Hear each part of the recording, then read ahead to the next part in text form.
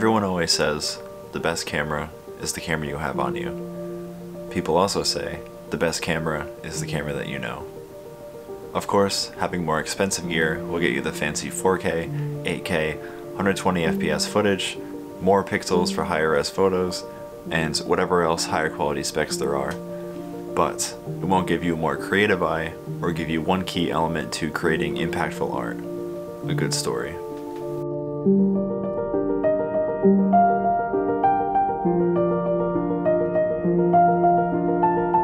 What's up, y'all? Welcome back to the channel. Talking to the camera just does not get any easier. Over the last 5 or 6 years or so on my photography journey, I've been using the Canon T7i. I've used it for everything so far, from street photography to shooting landscapes, portraits, shooting events. I'm using it to film this video right now, and I've been absolutely blown away by how much I've been able to get out of this camera, especially with it being such an affordable option for a DSLR.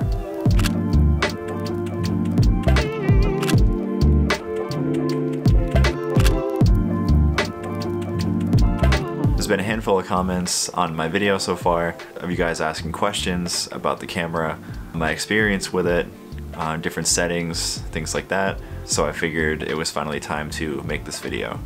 This won't be a typical review video where I go over all the specs of the camera, but I do just want to share my experience with it, just kind of talk about the lenses I've been using, share some photos that I've taken with the camera, share what I've learned so far, share some do's and don'ts, and just kind of, yeah, talk about my experience with it. The whole point that I want to get across with this video is that if you are just starting out with photography, you don't need super expensive, high quality gear to get you going.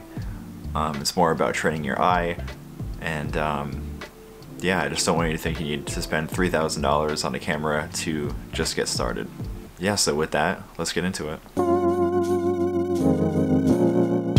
So the first thing I want to talk about with this camera is how easy it is to use and how easy it's been for me to understand. Using this camera for as long as I have, something that I've liked about it is how comfortable it's felt in my hands, and just how easy it's been to use. Everything is laid out really nicely, it's very self-explanatory, and it just has a nice weight to it. The body overall is a plastic, but it's like a hard plastic. It's never felt flimsy. It actually feels really durable. And something else I like about it as well is that the hand grip on the side has like a kind of like a rubber texture over it, which makes it really easy to hold on to. Just gives you extra grip while you're out shooting. I've also found the wheel that's behind the shutter button to be really satisfying. You can turn it left or right to increase or decrease different settings like your shutter speed, your aperture, your ISO. It's also made it really nice to change things quickly if you need to. All the menus are laid out really nicely and easy to understand. Everything is right in front of you. And speaking of the screen, it's also a fold-out screen, which is super helpful when you want to get tough angles, if you want to get low to the ground. It's nice for shooting video. If you're vlogging with the camera, you can flip it around. Everything is self-explanatory, as I said, which is something that I like as well. I just want to preface this section by saying that I understand that higher quality lenses and camera bodies will get you different results. And there's a time and a place for everything. But when you're like me, and when you were just starting out, like when I got this camera, I didn't know anything about camera settings or specs for cameras or anything like that. I just wanted to shoot and practice and learn on. And if you're in the same position as me, then this video is for you. Or if you're in the same position that I was, then this video is for you. This has been the perfect beginner camera for me, and as I touched on in the intro, I think it's great to get a camera body that's affordable in the beginning so you can learn and practice and train your eye, and then add on different lenses as you go. I had to learn in order to understand what I wanted and what I didn't want. Okay, so with that out of the way, let's get into the lenses. So the first lens I want to talk about is the 18 to 135mm zoom lens. I have used this lens so much and I love it for a lot of reasons, and the main reason being that it is so versatile. People are confused as to why I still use this lens to this day, because it's not a good lens compared to what's out there. And I can understand that because it basically is just a kit lens but for me it's more so of the why.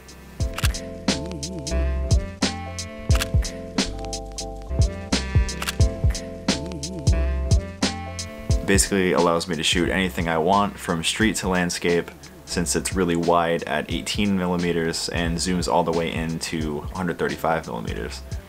I can use it from sun up to sun down without any issues. I will say it does get a little bit tough to shoot with this lens at night, since it only goes down to 3.5 for the aperture, and then when you zoom in it goes to 5.6. Obviously if you're using a tripod then that won't be an issue, but if you're shooting street, there's different ways around it, like finding light in a scene and things like that, so you can still make it work. I did for a while, but I have other lenses to recommend in this video that are still affordable that will allow you to shoot at night much easier. So I'll get into those as well. This is probably more of a personal reason, but something I love about this lens is that it's the lens that basically got me comfortable with street photography and just comfortable with going out with a camera in general. As more of an introverted person, when I first started going out to shoot, especially with street photography, it was a little daunting because I felt like everybody was staring at me, even though they weren't. But there's something to be said there with the aspect of just physically going out and being comfortable with shooting. And this lens helped me with that because of the zoom. It allowed me to practice composition and shoot subjects on the street without physically being close to them. It allowed me to zoom in and get the scene that I wanted. Now there is something to be said with getting comfortable with the zoom and relying on the zoom, but in the beginning when you're just learning, I think what's more important is just getting comfortable and learning how to use the camera first. That's what happened in my experience anyway. It won't give you the bokeh and the depth of field that you see in photos. It does give you some, but not the kind that you'll see with lower aperture lenses. But again, I have more of those that I can recommend in this video as well. So I absolutely love this lens. I still use it all the time to this day. It's the perfect lens to learn on in my opinion, and I would highly recommend it to you as well if you're looking for a lens to start with. The next lens I want to talk about is the 50mm f1.8, also known as the Nifty 50. This was the second lens that I added onto my collection, and it's great because it's actually an affordable lens, being only $125. Compared to other lenses, that's super cheap. What I liked about this lens is that it allowed me to start experimenting more at night, and with portraits and different things, because it was a lower aperture lens than the 18-135. Since it does go down to f1.8, so that just opened up a bunch of doors for me. And since you can open up the aperture more, you can increase the shutter speed, which I like for street. Something I will say also about the T7i is that it does have a crop sensor. Again, I didn't know what a crop sensor was in the beginning, so it doesn't really matter. But the 50mm with the crop does come out to be around like a 74mm or something like that. All that means is that you'll notice that you'll have to stand a little bit further back from the subject when you're shooting portraits, but it's not the end of the world. It just threw me off guard in the beginning coming from the 18mm lens. I noticed I had to stand a lot further back. So I definitely recommend this lens if you want to shoot portraits and you don't want to spend an arm and a leg. And also, it's good for video too. There's gonna be a lot of information in this video, and I keep checking my script with bullet points. I hope I don't miss anything, but I'm just trying my best. So the next lens that I want to talk about is the third one that I got, and that was the 85mm f1.8. And this has become easily one of my favorite lenses now. But when I first got it, it definitely wasn't that way. I actually kind of hated it when I used it for the first time, because coming from my 18-135mm zoom lens, I hated how I couldn't zoom, and it was super cropped because of the crop sensor. I almost gave up on it. But after using it for a while, I started seeing the power of this lens, and now it's one of my favorites. One of the first things I noticed about this lens is how incredibly sharp it is. Also, being able to shoot with a low aperture allowed me to have a faster shutter speed, which I'd like for street since your subjects are usually on the move. So it's great for portraits, it's great for street, it's super sharp, it's great for B-roll as well. This became my go-to lens for shooting at night because it is an f1.8, and also shooting during the day. I liked it because I could turn up the shutter speed a lot higher since more light is coming in.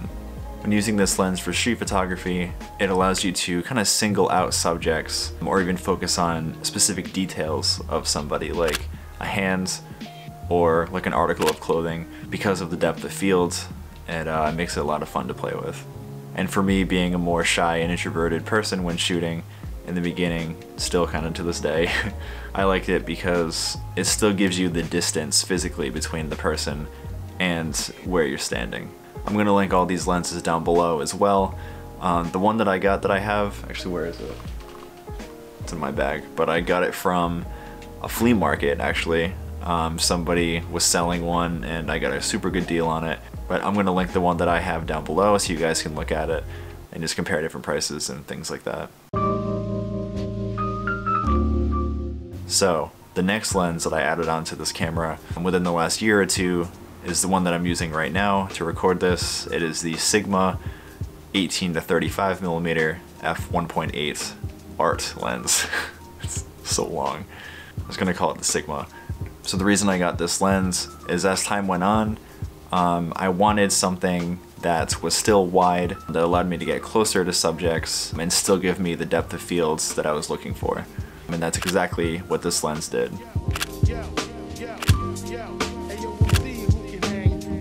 I wanted it mainly for shooting portraits, shooting video, like B-roll elements, and also for shooting events. I just wanted something that I could rely on and that gave me the depth of fields that I didn't have with my 18 to 135. And this lens is incredible. It's super sharp, it gives really nice bokeh depth of field in the background. And yeah, I will link this one below as well. So with all of this, before we move on to the next section, I just want to say that just because your camera doesn't have the highest quality tech built in, doesn't mean you still can't create great work. I still say getting an affordable camera in the beginning, learning about photography, finding your eye, learning how you want to shoot, you know, just learning the basics of photography, and then adding on the lenses to that camera just to kind of open up more doors to explore with.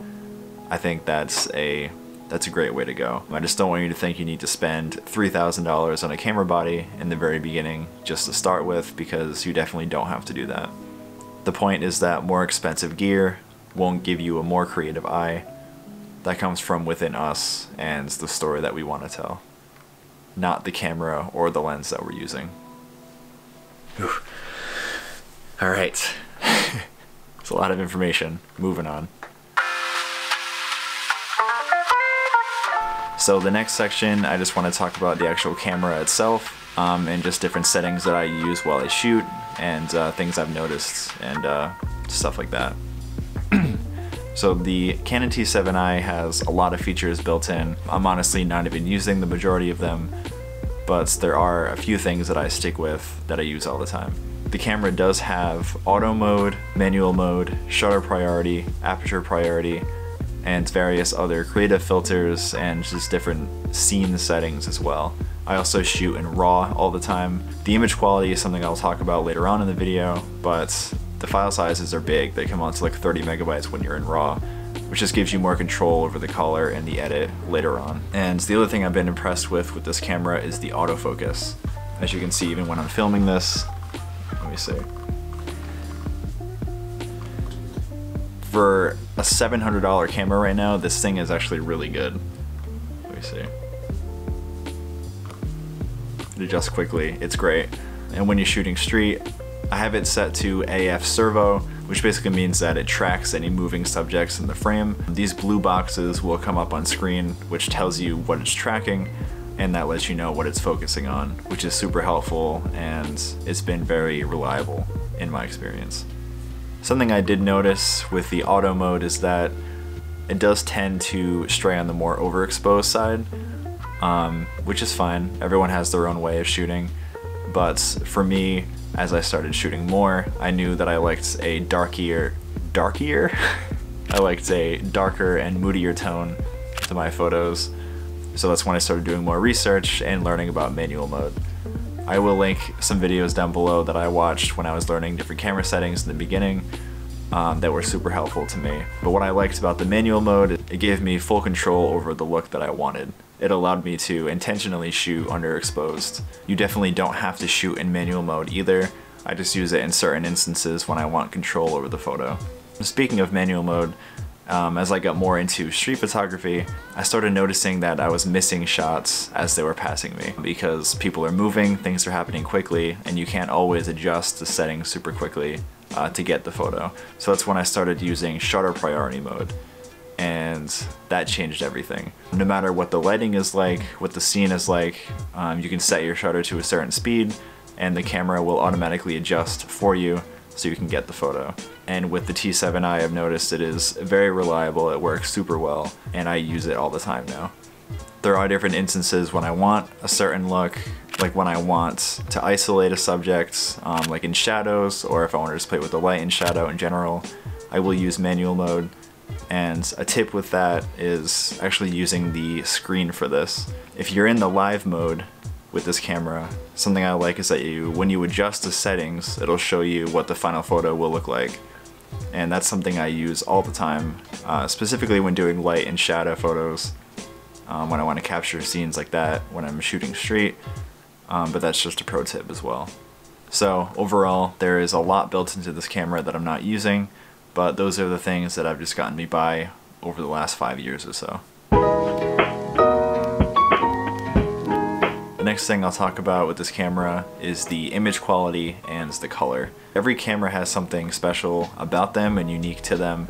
Something I love about Canon is the color, and I've actually been super impressed with the quality of photo that I've been able to get out of this camera, especially with it being such an affordable option for a DSLR.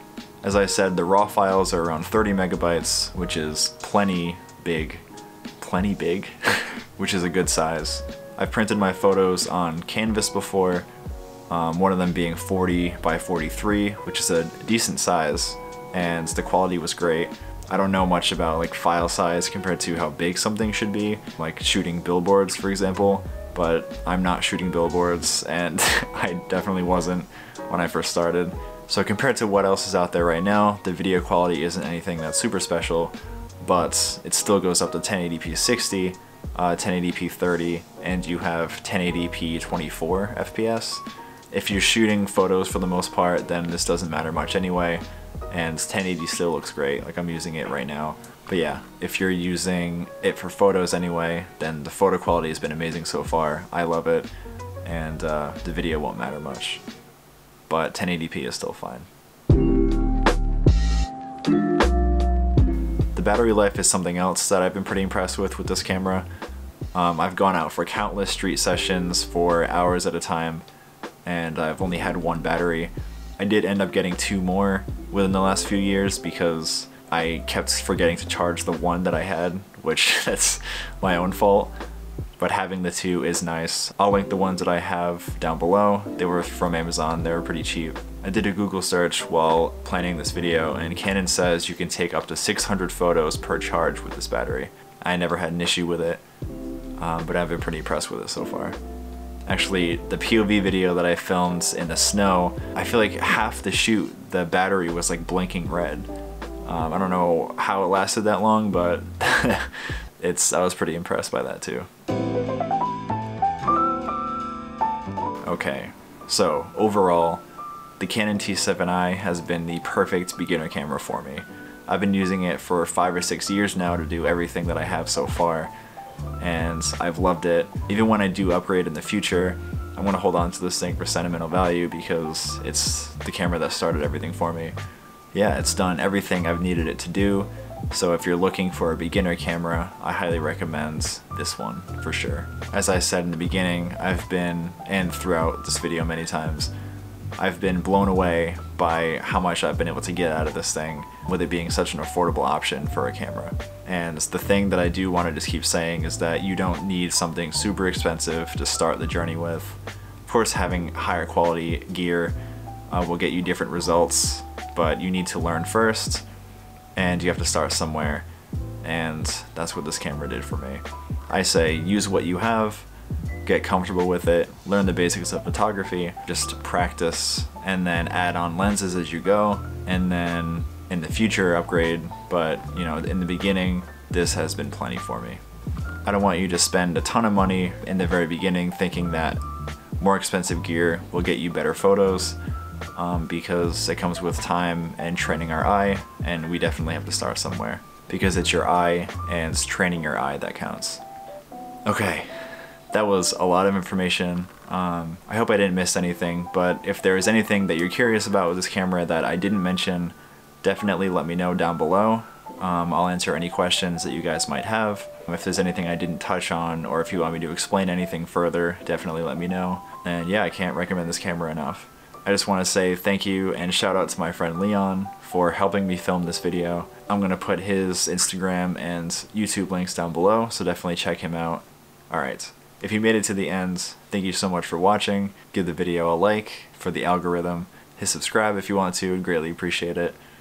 And yeah, I have more videos coming out on the channel, so stay tuned for those. More POV and different things like that. And yeah, thanks for sticking around. Thanks for watching, get out and shoot, and I will see you next time.